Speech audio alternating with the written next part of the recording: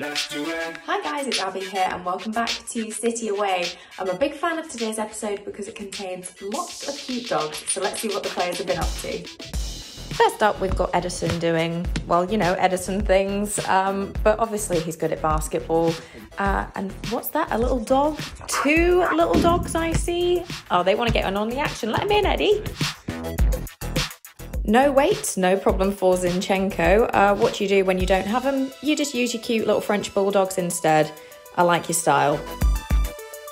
We know that Otamendi has been in this gym literally since day one, but he's now recruited his family in to come and help. Again, instead of using French bulldogs like Zinchenko, he's got his son on his back while doing press-ups. Fair enough. Okay, I'm starting to sense a little bit of a theme here that if you don't have gym equipment, you either use your dogs or your children. And this time it's Cancelo with his gorgeous daughter. This one might not be in the gym, but Mendy has decided to take it to the dance floor, aka his living room. He's finally got on the TikTok trend. We knew he'd be perfect for it because viral dances, anything funny, anything quick and witty, Mendy's there. So this is just absolutely brilliant for him. And we're also treated to a nice little show and a Mendy close-up. So thanks for that, Benji.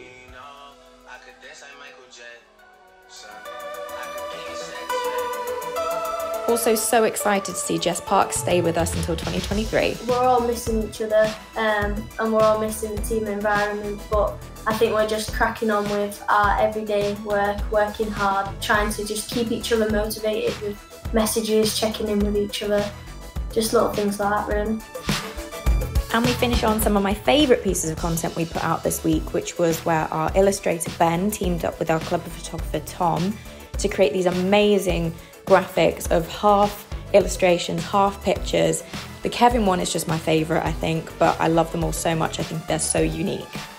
That's all from us. We'll see you next time.